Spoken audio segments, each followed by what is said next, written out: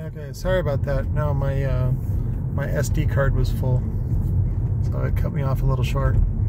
So, but back to the molester guy or whatever, he's calling me a pedophile. Yeah, that's called slander, and I don't recommend it. This is Main Street, babe. Oh, thanks. So we're gonna go over to the temple and see the lights. Hopefully they're still on. Keep them on all night. That's what your donations pay for, that 10% every month. But no, after I realized that this guy was obviously in a lot of pain, and a lot of these guys that focus on that sort of thing have either been molested or or they molest kids and they feel guilty about it, and they should. I don't make a big deal about it because, again, it's none of my business. You want to kiss your daughter in the mouth? That's your business. That has nothing to do with me, and there's nothing I can do about it.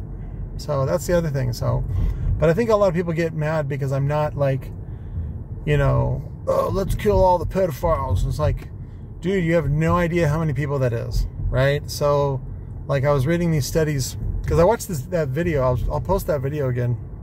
Is these kids talking about these ultra weird rich people eating children, you know, and maybe that's where this comes from. But the way they're describing it is like super insane, because it's like, you know, they're telling the truth, and you're like, wow, this is really fucked up. So, boy, shit, I can't remember where I was going with this. The roundabout freaks me out. I'm like, what do we do? What do we do? So, but let's see, there's nothing you can do. There's a big satanic star up there. It looks like it almost. Star of Satan. Which is funny because the Mormons have bought up all the real estate around the temple. Number one, to guarantee their, here we go, to guarantee their real estate. Oh, no, they got all the lights off, so. They tore down the visitor center. So, but it was kind of creepy. They had like these weird videos to try to indoctrinate you and trick you into being a Mormon. And then Pioneer Park across the street, which we used to play in the fountain, which was hilarious because it's like, that used to be a fountain. And Pioneer Park is out now just completely filled with homeless and drugs and gross stuff and all that kind of other stuff. And they're trying to clean it up. See, the Mormons got all these, what are these, townhouses or whatever? They got the businesses down below, and then the party up top. Yeah, apartments up top, and they got the light rail coming through here, and you know, it's one of those things where they purposely put stuff through a cycle so that they can pick up everything for super cheap. And you know, I think a lot of them have that, which is ironic. They have this gnawing feeling at them of not being in control of their lives, which I say is ironic, because the whole point of being a Mormon is to give up your life to God and the church. You know, let them tell you how to think. Let them tell you how to make decisions. So, but that's part of having a fractured personality, is that, you know, if you have the confidence and the wherewithal to live your life in a positive manner and to treat people with respect, you don't need religion, and you certainly don't need God, because you're doing everything right. And, you know, and if you fuck up, which we all do, try to make things right. Try to rectify the situation. Try to do something. And, you know, if you're in Mexico, get the fuck out of Mexico. Because you can't really make things right there unless you give them all your money. So, but it's just real weird, because I grew up skateboarding over here, and now there's just like tons of buildings. Benedict Catholic school, yeah. The Catholics are like, we don't have enough money. We need to provide you with education too, and get some of that education money. So, but you guys have heard my proselytizing on how stupid schools are. So if you just want to learn something, just fucking read a book, get on the internet, study it, put it to work, start apprenticing, guessing, putting something. Well, that's what I tell you guys with the speaker building. That's one of the reasons why I don't get into super detail with the speaker building, because you guys want every little detail, and then when something, you know, when you fuck up or when something goes wrong, you don't want to take responsibility. You want to blame me. Well, Patrick told me to do the leads like this and they failed. And so that's why I don't do that. Like, you gotta, you know, and the people that are respectful and people that are responsible and understand what I'm trying to do, that's who I'm going to pay attention to. So if and I'm not a business. I'm not running a business. I'm trying to help people. I'm a helper.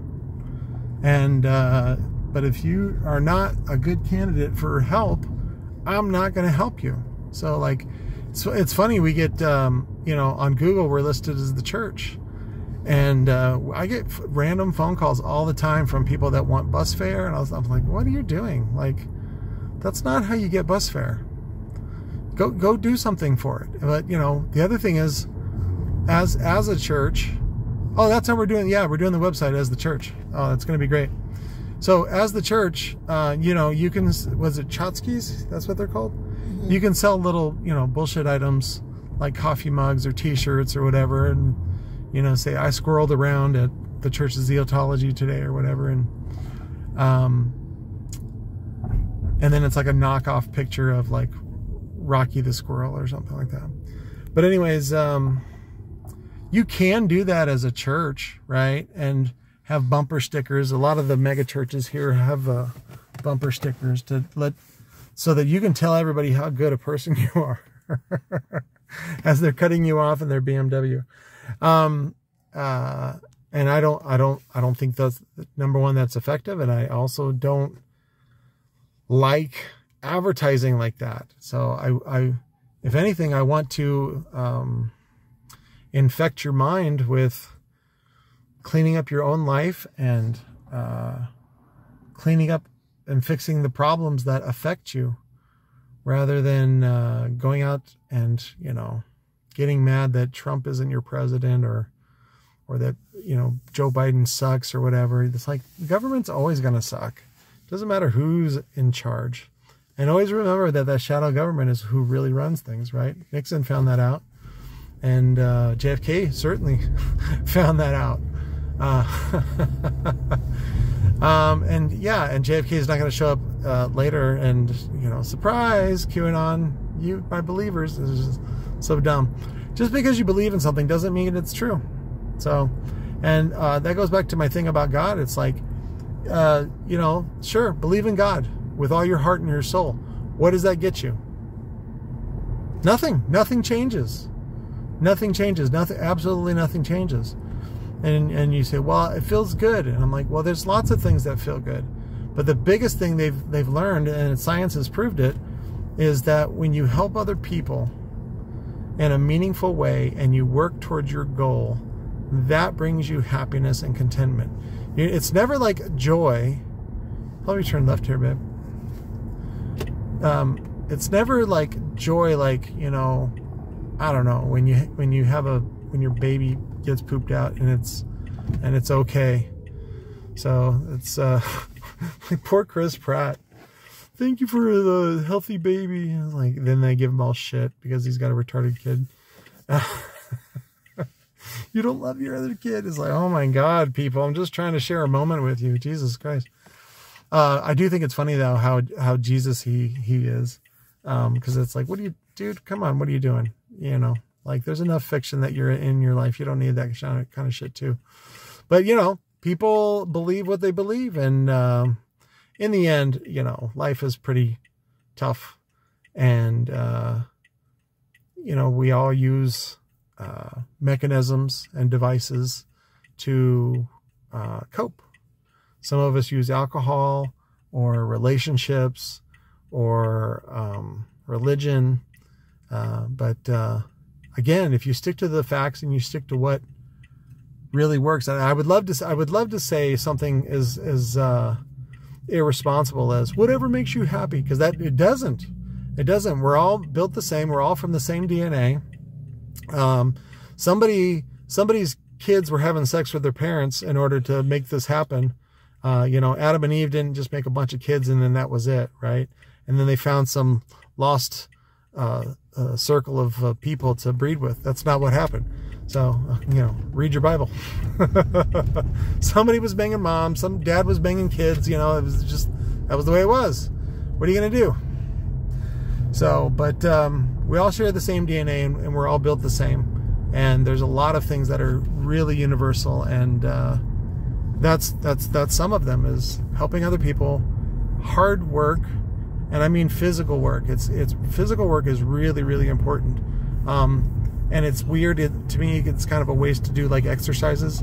It's like, why don't you go, you know, to the flour factory and lift bags of flour or something like that? Like, do something constructive.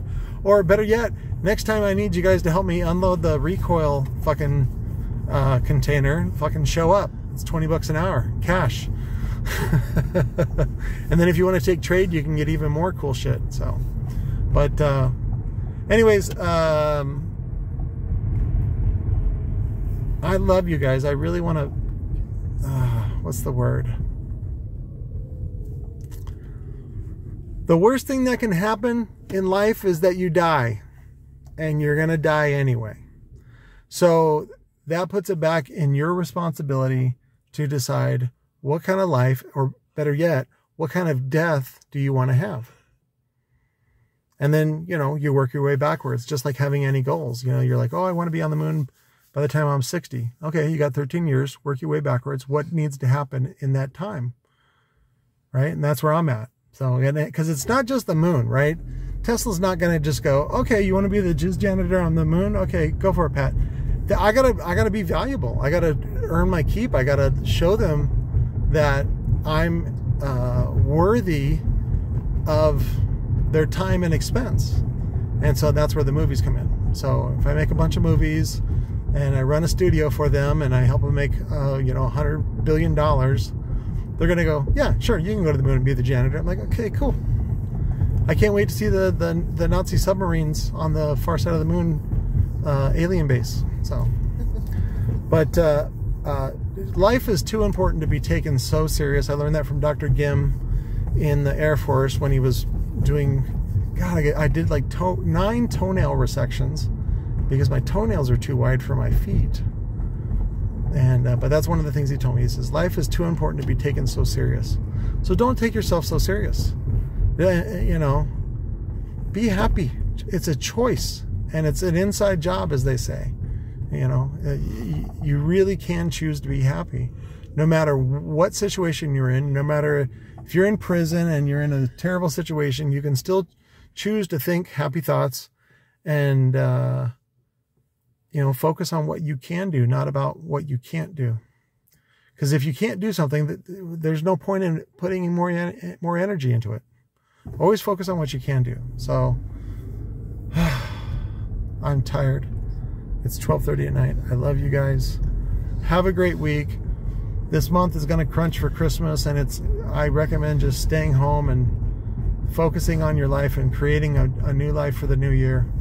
So that's my recommendation. So, but I will talk to you more during the week, and I'll do some more speaker shit because for some reason you guys like that more than you like these talks. So, but talk to you later.